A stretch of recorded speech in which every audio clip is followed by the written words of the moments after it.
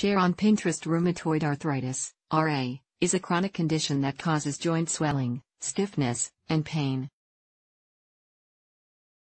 There's no known cure for RA, but there are treatments available to help relieve symptoms, limit joint damage, and promote good overall health. As scientists continue to develop and improve treatments for RA, your doctor might recommend changes to your treatment plan. Read on to learn about some of the latest research and newest treatment options for this condition. JAK inhibitors offer relief. Many people with RA use a type of disease-modifying anti-rheumatic drug, DMARD, known as methotrexate. But in some cases, treatment with methotrexate alone is not enough to control symptoms. If you've been taking methotrexate and you're still experiencing moderate to severe symptoms of RA, your doctor might recommend adding a Janus kinase (JAK) inhibitor to your treatment plan. JAK inhibitors help stop chemical reactions that cause inflammation in your body. Methotrexate does this, too, but in a different way. For some people, JAK inhibitors work more effectively.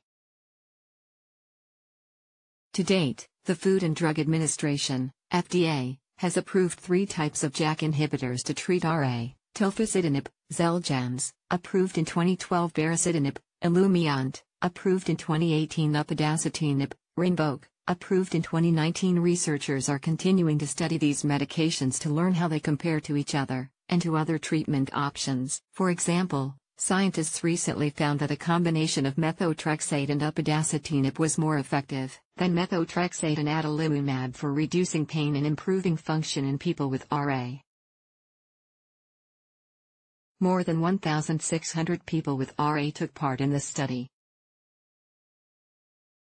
Clinical trials are also underway to develop new JAK inhibitors, including an experimental medication known as filgotinib. In a recent phase 3 clinical trial, filgotinib was found to be more effective than a placebo for treating RA in people who have previously tried one or more DMARDs. More research is needed to study the long-term safety and efficacy of this experimental drug. To learn more about the potential benefits and risks of taking a JAK inhibitor, talk to your doctor. They can help you learn if this type of medication might be a good choice for you. BTK inhibitor in development. Bruton's tyrosine kinase, BTK, is an enzyme that plays a role in the development of inflammation. To block the action of BTK, researchers have been developing and testing a BTK inhibitor known as fenebrutinib.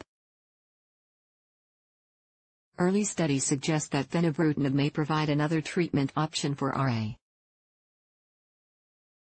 An international group of researchers recently completed a phase 2 clinical trial to study the safety and efficacy of fenebrutinib for treating this condition. They found that fenebrutinib was acceptably safe and modestly effective. The study found that when combined with methotrexate, fenebrutinib was more effective than a placebo for treating symptoms of RA. Fenebrutinib had similar efficacy rates as adalimumab. More research is needed to study the safety and efficacy of fenebrutinib. Neurostimulation shows promise. Some people try multiple medications to treat RA, without success. As an alternative to medications, researchers are studying the potential benefits and risks of vagus nerve stimulation for treating RA. In this treatment approach, electrical impulses are used to stimulate the vagus nerve. This nerve helps regulate inflammation in your body. Scientists recently conducted the first-in-human pilot study of vagus nerve stimulation for treating RA. They implanted a small neurostimulator or a sham device in 14 people with RA. 6 of those people were treated with vagus nerve stimulation once a day for 12 weeks.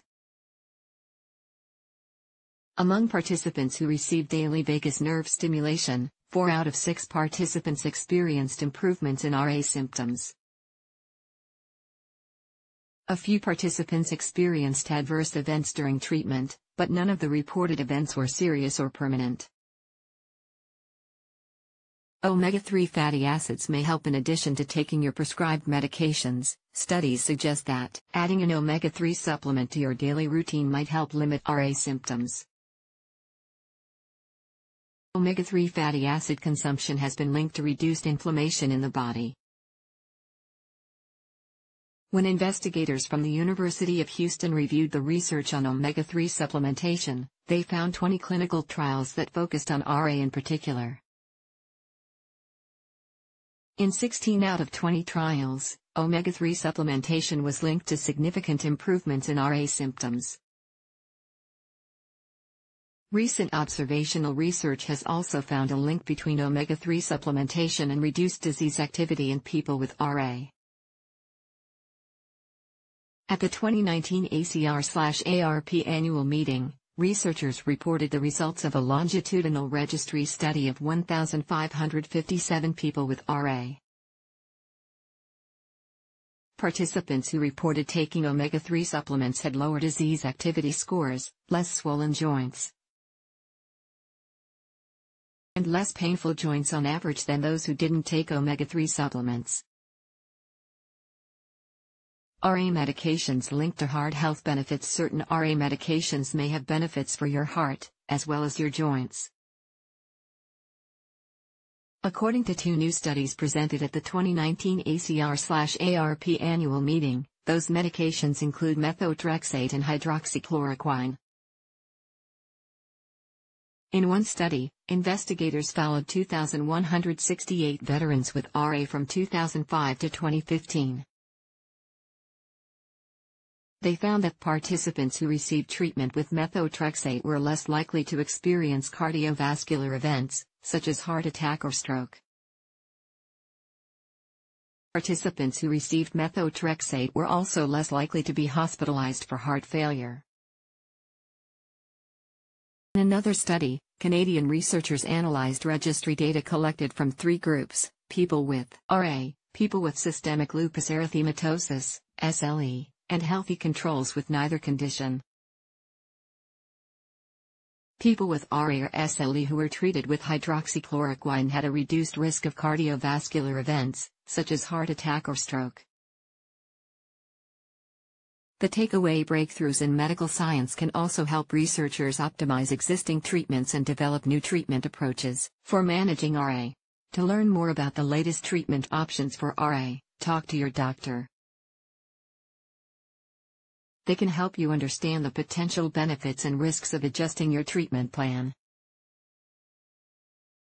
They may also recommend lifestyle changes, such as not smoking or vaping, to help you enjoy the best possible health and quality of life with this condition.